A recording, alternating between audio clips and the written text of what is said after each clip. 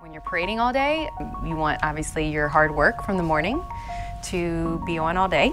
The primer will help with that. First, I'm going to do a gold eye. And so what I'm gonna do is apply it to the whole eye from the eyelash to the eyelid.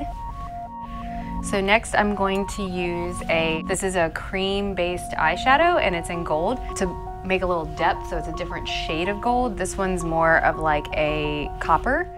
So now I'm going to take a brown metallic eyeshadow and apply it in the crease and outer corner of her eye to add depth. So next I'm going to use a black liquid eyeliner first, and then I put on the eyelashes. And then I will do the mascara once the eyelashes are dry, and then I'll go back over it and do another eyeliner over. Makes it look a little more natural.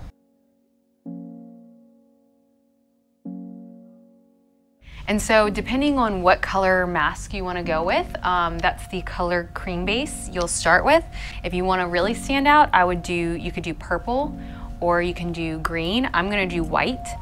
You can use, these are eyeshadows, and this is actually an eyeliner. You can use any cream-based product. You can even use a cream-based lipstick.